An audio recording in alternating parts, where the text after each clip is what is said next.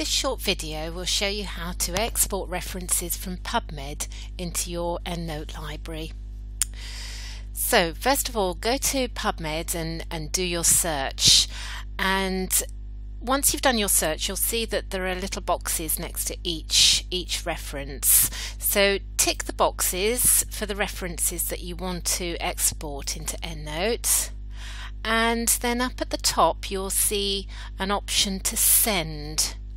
So you want to send to a citation manager and then generate a file to export them. So create file,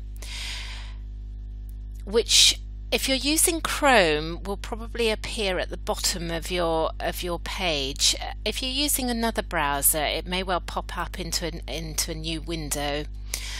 Click on open, and then you will find that your EndNote library will open up and your references will export into a folder in EndNote.